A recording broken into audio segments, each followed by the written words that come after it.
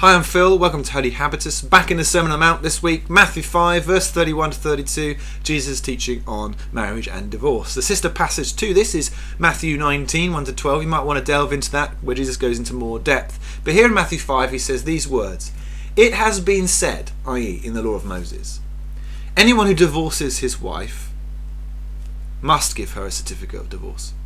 But I say to you, anyone who divorces his wife, except for marital unfaithfulness, causes her to become an adulteress. And anyone who marries a divorced woman commits adultery." This is really strong, ouch teaching from Jesus, and we'd be tempted to sidestep this and say it doesn't connect with the pastoral complexity of an issue in our society which is widespread. 42% of marriages in England and Wales end in divorce. And maybe you know people who've been through divorce, maybe you've been through divorce, and you say, that's too reductionist, too simplistic, too black and white. It sounds too judgmental in the context.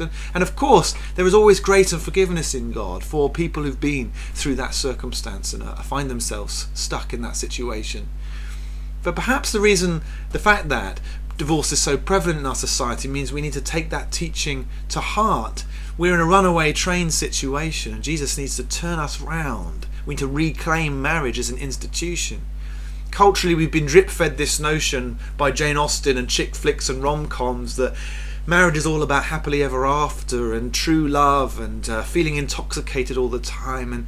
And that can be quite harmful, because a few years down the line in marriage you realise it's not like that. It's not all a bed of roses. It involves some hard work, and we can sometimes run away from it. Now, Jesus does give an exception, doesn't he? Except for marital unfaithfulness. And there are circumstances such as severe infidelity, sexual unfaithfulness, consistent deceitfulness, which erode trust to such an extent that marriage becomes unsalvageable.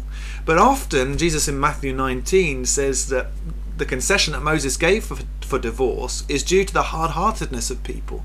Sometimes we can start a process of the hardening of our hearts, and a marriage that is salvageable becomes unsalvageable because of our own willful decisions.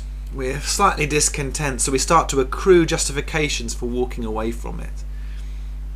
We start to sabotage the relationship because it's just too much hard work. Jesus wants to counter that and say, no, marriage is something worth fighting for, and divorce should be a last port of call, if at all. So the challenge this week is, if you're married, think about how you can invest in your marriage this week. If you're not married and you've been divorced, maybe just seek God's grace and healing. And if you're single, pray for your friends who are married that they might hold the course. And let's all seek to uphold and strengthen the institution of marriage in our culture.